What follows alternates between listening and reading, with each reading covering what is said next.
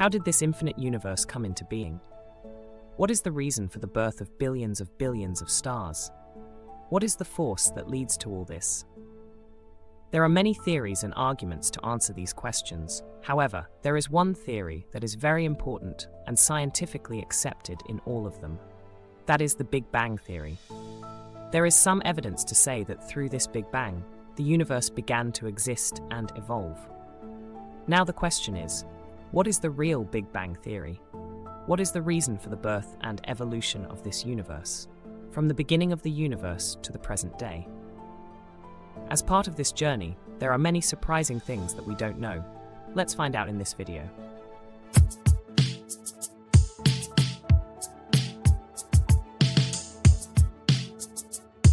$13.8 billion years ago.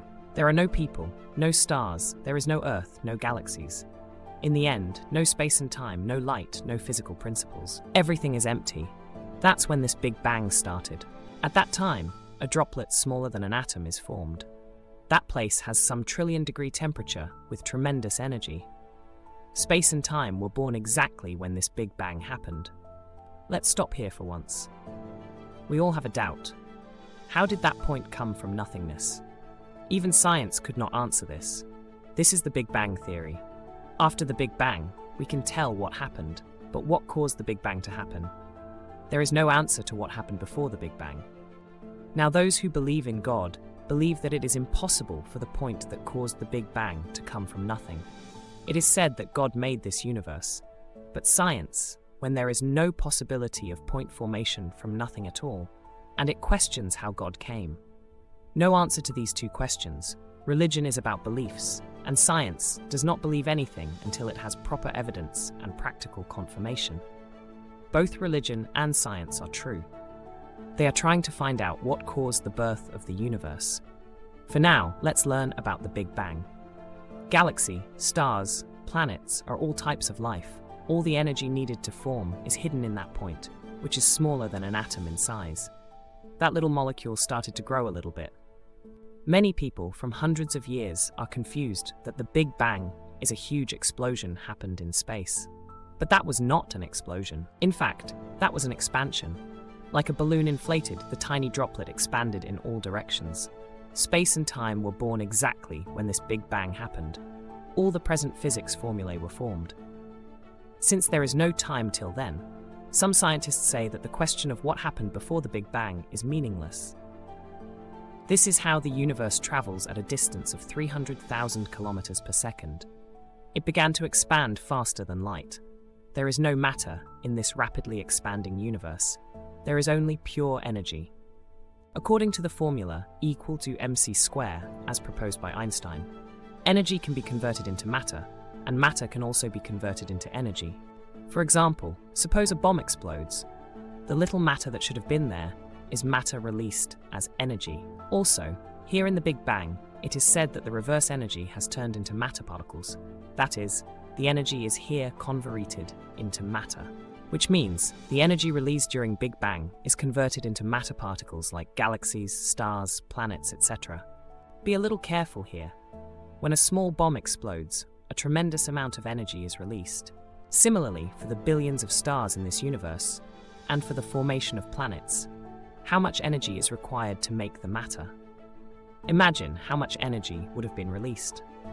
But here, in the energy released by the Big Bang, along with matter, it also produced antimatter, which is its complete opposite. Whenever these matter particles and antimatter particles collide, a small explosion takes place and turns back into energy.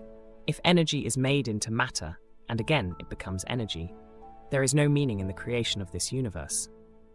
Now the stars of the universe must be made into planets. For that to happen, matter particles and antimatter particles cannot be equal. That's why, luckily, both of them were not released at the same time. For every 1 billion antimatter particles, 1 billion and 1 matter particles are made. It means that a matter particle is made extra. Now 1 billion antimatter particles and 1 billion matter particles have merged, and finally 1 matter particle is left. Thus, the rest of the individual matter particles are all together. Millions of stars and planets are formed in this infinite universe. That's really awesome.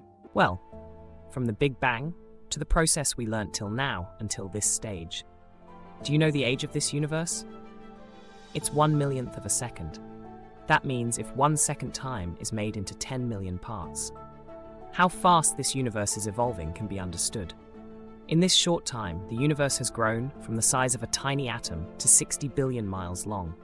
At this time, the universe has a temperature of approximately 18 trillion Fahrenheit degrees. As the universe expands, this temperature decreases. So in the rest of the matter elements, for the first time, the proton, neutron, and electron join together to form the lightest atoms in the periodic table, that are the hydrogen atom and the helium atom. Now the entire universe is only made up of these hydrogen and helium atoms.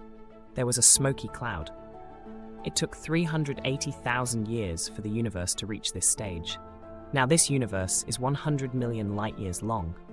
Universe temperature has decreased by 4,900 degrees Fahrenheit. These cloudy hydrogen and helium atoms together settled at a position, and here, due to the gravitational force, the other elements surrounding the atoms were attracted, which caused the formation of stars. Due to the pressure and temperature in the center of the stars formed like this, the hydrogen and helium atoms are fused together. And hence some other elements in the periodic table like oxygen, carbon, magnesium, etc. are made. But the heavy elements like chromium, silver, platinum, uranium, gold, etc. that are required for the formation of planets, and the elements like zinc, iron, etc. that are required for the formation of life on planets are not yet made. In fact, the power of the stars is not enough to make them. At that time, these stars suddenly exploded. This is called a supernova explosion. The energy released by this supernova produced zinc, gold, and platinum. All the elements are also made in the entire periodic table. After all, the iron in the blood flowing in our body, the calcium in our bones, the oxygen that we breathe daily, all of these also come from a supernova. Even now, somewhere in the universe, these supernova explosions are happening. Well, the universe is now 900 billion years old. The size of the universe is 3 trillion light years long. Also, the temperature is -452 degrees Fahrenheit. All the dust and gas created by that supernova explosion started rotating around itself. That helped in the formation of galaxies. Millions of stars are formed in each galaxy. In our Milky Way galaxy, the Sun is not the only star. There are approximately 30 billion other and bigger stars like our Sun. The Big Bang theory is more trustworthy than all other theories. There are a few reasons why it's so important. Edwin Hubble, in 1920, a scientist looking at the sky with his telescope, he observed that all galaxies are moving away from each other. This discovery gave strength to the Big Bang theory. Because all these galaxies are moving away from each other, that means that in the past, all these were also close to one place. This proves that the universe is expanding from a small region.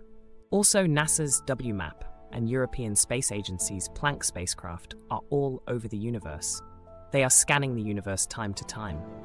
It receives radio and microwaves that are constantly traveling through the universe. However, we were all created by a supernova explosion. We are formed due to the dust and dirt related to those elements. It is because of this supernova explosion, our Earth and the creatures on it were born. Not only these planets and stars, but also we, the humans, are part of this universe expansion. All right, friends, in the next video, we shall learn what is dark energy and the dark matter. Share this video to your friends and family and subscribe to this channel so that you do not miss any of our valuable knowledge sharing content on space and universe. See you in the next video.